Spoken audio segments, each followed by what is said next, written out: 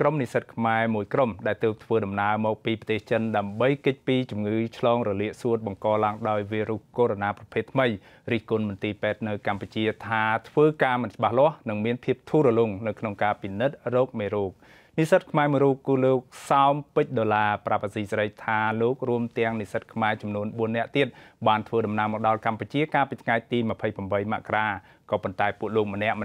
មិនទាន់ហ៊ានទៅផ្ទះនោះទេដោយត្រូវទៅមន្ទីរពេទ្យដើម្បីធ្វើតេស្តឈាមរោគមេរោគកូវីដ -19 ប្រភេទថ្មីនោះព្រោះលោកថាអាចនាំឲ្យមានការចម្លងឬក៏នាំទុក្ខដល់គ្រួសារនៅផ្ទះនិងពលរដ្ឋដទៃទៀតប្រសិនបើមានការឆ្លងមែនបាទនិស្សិតរូបនេះបន្តថានៅពេលដែលពួកលោកទៅដល់វិទ្យាស្ថានប៉ាស្ទ័រកម្ពុជា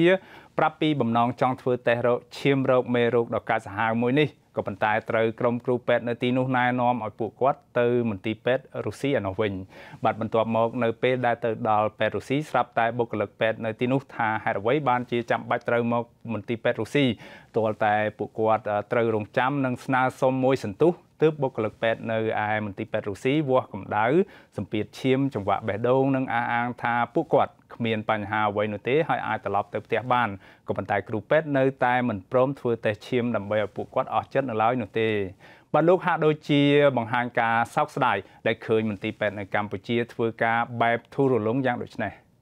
ជាការពិតដែលខ្ញុំស្ដាប់នៅខាងនោះពេទ្យទាំងអ្នកគ្រប់គ្រងសាលាដែលមើលទៅគឺគាត់យកចិត្តទុកដាក់ច្បាស់លាស់របស់គេអត់លើកលែងទេគេចង់បានទិន្នន័យចង់បានការប្រកាសហើយជឿវាដាច់ខាតហ្នឹងហើយអាហ្នឹងគឺទម្រង់របស់គេនៅនោះក៏ចាំមកដល់ណាការនិយាយរបស់ពេទ្យខុសពីនៅនោះមែនប្រកាសជាខុសហើយព្រោះតែនៅខ្មែរយើងមើលទៅកម្រិតគាត់រៀងធូរស្រាលពេកលក្ខណៈក្រោមពាក់កណ្ដាលនៃការគ្រប់គ្រងខ្ញុំចង់សំណូមពរចេះមួយទៀតបើអាចនិស្សិតដែលគាត់មកភ្លាមអញ្ចឹងគួរតែព្យាយាមពិនិត្យឲ្យគាត់ហ្នឹងហើយសំខាន់ព្រោះយើងទៅមកដល់ភ្លាមបាទនិស្សិតខ្មែរទើបមកពីចិនម្នាក់ទៀតគឺលោកស៊ុនដារ៉ូបានសរសេរបង្ហោះសារនៅលើទំព័រ Facebook របស់លោករៀបរាប់ស្រដៀងគ្នាថាជារឿងសំខាន់បំផុតចំពោះនិស្សិតទើបមកពីប្រទេសចិនហើយមានបំណងធ្វើតេស្តឈាមដើម្បីរកវីរុសកូវីដ -19 ដែលអាចឆ្លងនៅក្នុងរយៈពេលជិះយន្តហោះប្រហែល10ម៉ោងព្រោះមិនចង់នាំទុក្ខដល់ក្រុមគ្រួសារក៏ដូចជាប្រទេសទាំងមូលលោកបន្តថានៅពេលដែលបានមកដល់កម្ពុជាលោកបានព្យាយាមទូរស័ព្ទទៅលេខ115ឬ115របស់ក្រសួងសុខាភិបាលដើម្បីសាកសួរព័ត៌មានក៏ប៉ុន្តែទូរស័ព្ទទៅជិត1លានដងហើយតែគ្មានបានការអ្វីនោះទេបើមិនដាច់ក៏គ្មានអ្នកលើកនោះដែរនេះបើតាមប្រសាសន៍របស់និស្សិតរូបនេះបាទលោកក៏បាននាំគ្នាទៅមន្ទីរពេទ្យប៉ាស្ទ័រដើម្បីធ្វើតេស្តឈាមក៏ប៉ុន្តែគេប្រាប់ទៅឲ្យត្រឡប់ទៅមន្ទីរពេទ្យរុស្ស៊ីវិញបាទពេលទៅដល់មន្ទីរពេទ្យរុស្ស៊ីឮសំឡេងមួយក្រុមនិងនិយាយគ្នាថា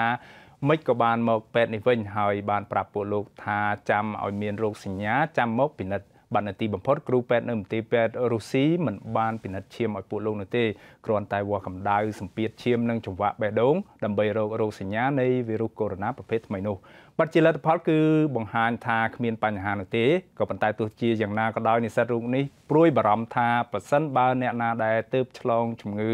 ឬក៏វីរុសកូវីដ -19 នេះហើយស្ថាប័នសុខាភិបាលកម្ពុជានៅពេលនេះមិនទាន់មានលទ្ធភាពពិនិត្យរោគឃើញនោះទេគឺត្រូវរងចាំរហូតដល់ចេញរោគសញ្ញាបែបនេះគឺគ្រោះថ្នាក់ណាស់លោកថាចំពោះអ្នកដែលមិនទាន់ចេញរោគសញ្ញាហើយផ្ទុកមេរោគនោះគឺពួកគាត់នឹងក្លាយជាភ្នាក់ងារចម្លងជំងឺដល់មនុស្សជុំវិញខ្លួនបាទនិស្សិតរូបនេះក៏បានបន្តថាពេលនេះមានតែ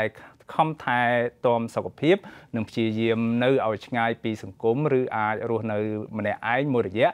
ដើម្បីពិនិត្យមើលរោគសញ្ញាបន្តទៀតលោកថាជារឿងហួសចិត្តដែលស្ថាប័នទទួលខុសត្រូវលើវីរុសកូវីដ -19 ធ្វើការគ្មានភាពច្បាស់លាស់បែបនេះបាទដោយឡែកចំណែកឯអ្នកនាំពាក្យក្រសួងសុខាភិបាលលោកលីសវណ្ណឆ្លើយតបថាលោកមិនបានដឹងរឿងនេះទេក៏ប៉ុន្តែលោកអះអាងថាក្រុមគ្រូពេទ្យកម្ពុជាកំពុងខិតខំធ្វើការទាំងយប់ទាំងថ្ងៃដើម្បីបង្ការនិងទប់ស្កាត់វីរុសកូវីដ -19 ប្រភេទថ្មីនេះបាទលោកលីសវណ្ណបន្តថាពលរដ្ឋនិងនិស្សិតខ្មែរមិនមានជំនាញពេទ្យនោះទេដូច្នេះប្រសិនបើគ្រូពេទ្យពិនិត្យឃើញថាពួកគាត់គ្មានរោគសញ្ញាឬគ្មានចូលករណីសង្ស័យគឺគ្រូពេទ្យត្រូវឲ្យគាត់ត្រឡប់ទៅផ្ទះវិញហើយដើម្បីរងចាំតាមដានសុខភាពជាបន្តទៀតលោកបន្តថាករណីពលរដ្ឋណាឆ្លងវីរុសកូវីដ -19 ប្រភេទថ្មីនេះគឺការពិនិត្យនិងការព្យាបាលមិនគិតថ្លៃនោះទេក៏ប៉ុន្តែនៅក្នុងករណីរោគមិនឃើញថាមានវីរុសកូវីដ -19 នោះទេគឺពលរដ្ឋត្រូវបង់ថ្លៃសេវាពិគ្រោះនិងព្យាបាលជាធម្មតា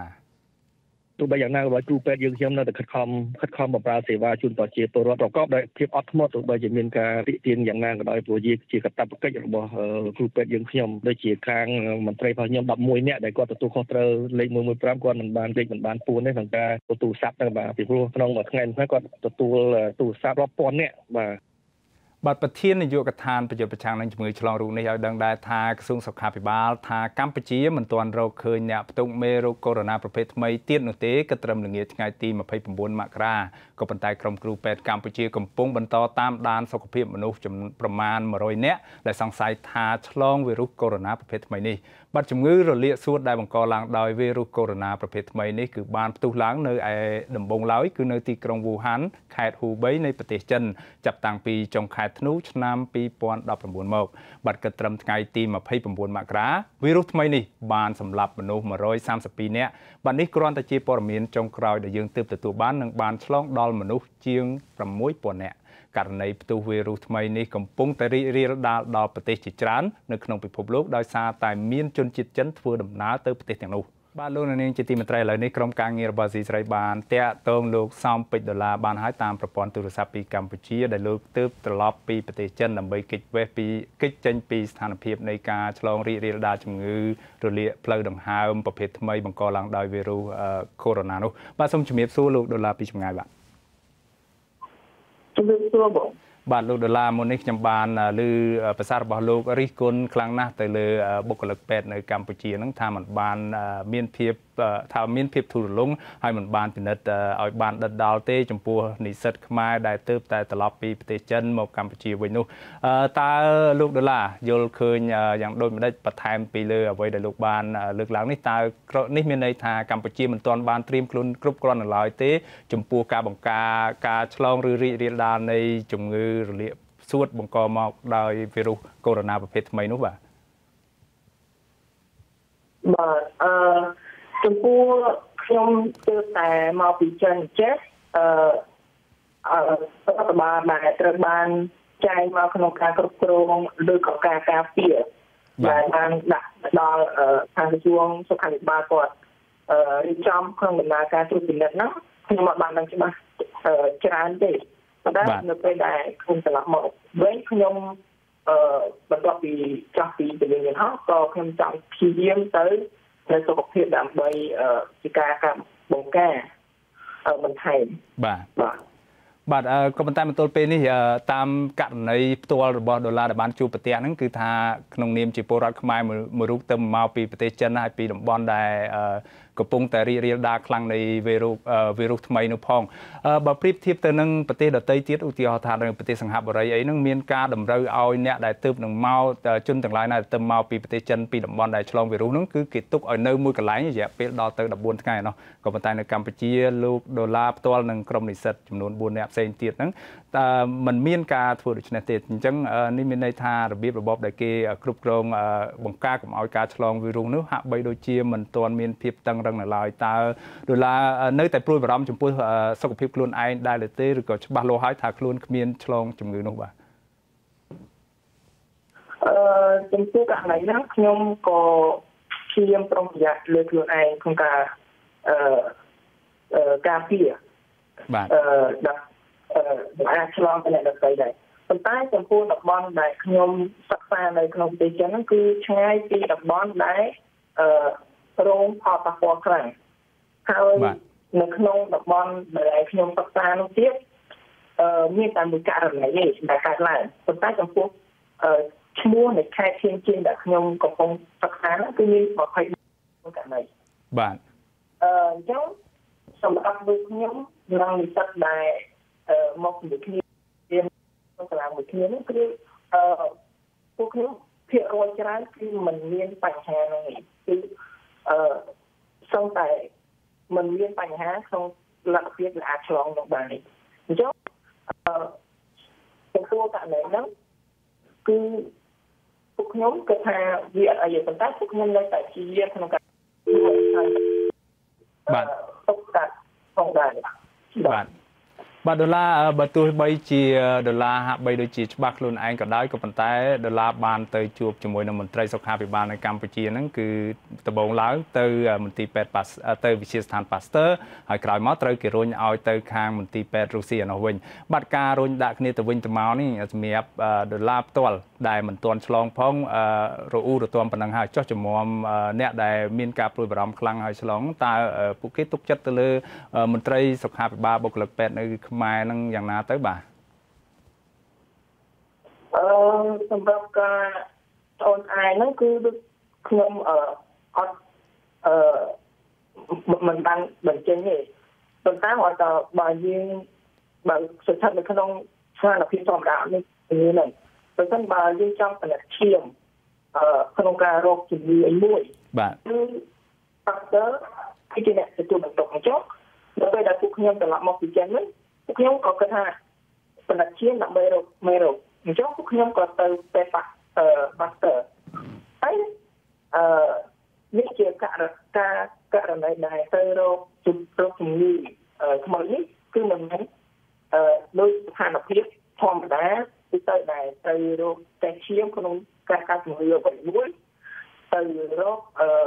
ពេទ្យប៉ាស្ទ័រមួយនេះបើតាមការទទួលព័ត៌មានគឺក្រសួងសុខាភិបាលបានមួយមកតែគ្នាក្នុងការជំហានដំបូងគឺត្រូវទៅរុស្ស៊ីសិនតែខ្ញុំក៏អត់ដឹងពីមកតែគាត់ថាស្ថានភាពធម្មតាគឺការផលិតឈាមទៅតែប៉ាស្ទ័រអញ្ចឹងនៅពេលដែលខ្ញុំសួរទៅកន្លែងទទួលព័ត៌មានគាត់ក៏និយាយថាជំហានដំបូងគឺយើងត្រូវទៅតែរុស្ស៊ីសិនដើម្បីពិគ្រោះយោបល់ជាមួយនឹងអ្នកគ្រូពេទ្យដែលគាត់បានទទួលបន្ទុកក្នុងការរកការនៃជំងឺនេះអញ្ចឹងពួកខ្ញុំក៏ត្រូវអនុវត្តទៅតាមវិធានការដែលក្រសួងសុខាភិបាលបានចែងពីលក្ខណៈទៅមួយដែលពួកខ្ញុំត្រូវទៅរុស្ស៊ីដើម្បីសួរនាំនិងពិនិត្យនៅតេស្តអាការៈនៃជំងឺសិនបាទមួយវិញទៀតដុល្លារតាមដែលដុល្លារមើលឃើញហ្នឹងគឺនៅកម្ពុជាបុគ្គលិកសុខាភិបាលហាក់បីដូចជាមានភាពធូររលុងហើយនៅមានកំសោយឬក៏ការខ្វះខាតនៅឡើយក្នុងការដោះស្រាយចំពោះបញ្ហាប្រឈមជាពិសេសការទប់ស្កាត់ការរីករាលដាលឬក៏ការឆ្លងមេរោគប្រភេទថ្មីនេះតើដុល្លារមានសំណូមពរអ្វីខ្លះក្នុងនាមជានិស្សិតខ្មែរមួយរូបទៅមកពីប្រទេសចិននោះបាទចំពោះរូបខ្ញុំផ្ទាល់ហ្នឹងជាកំណត់ផ្ទាល់ខ្លួនជាការពិតប្រទេសយើងគឺមាននៅខ្វះខាតមួយចំនួនជារួម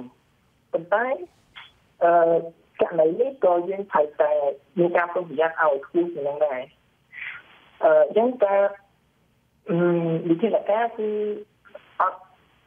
ជាបញ្ហាចោលនៅក្នុងការច្រានគ្នាពីពេទ្យនោះមកពេទ្យនេះអាហ្នឹងខ្ញុំអនុញ្ញាតក្នុងការនិយាយបែបហ្នឹងប៉ុន្តែអ្វីដែលមើលទៅធូររលុងគឺការផ្នែកការថាការត្រួតពិនិត្យឬក៏ការប្រាក់ពីសម្ដីរបស់លោកគ្រូឬក៏លោកគ្រូពេទ្យមកបានជំងឺប៉ុន្តែការប្រើប្រាស់នៅពេលស្ថានភាពនេះក៏ខ្ញុំស្មើទៅមានបេក្ខជនផ្សេងដែលគាត់មិនជាអ្នកខេត្តដែលមកគ្នាគឺអ្នកដែលនៅខ្មែរដែលមកពីខេត្តទៅនោះគាត់បានទៅលេងហើយគាត់មកវិញគាត់បាន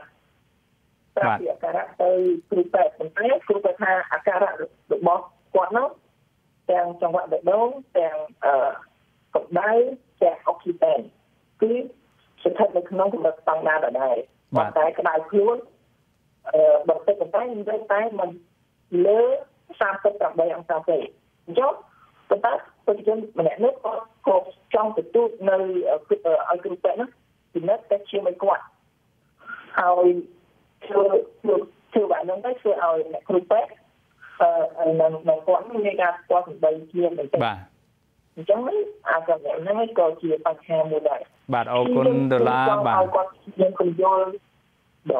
បាទអរគុណដុល្លារដោយសារយើងអស់ពេលទៅហើយខ្ញុំសូមជម្រាបលាដុល្លារត្រឹមប៉ុណ្ណេះបាទ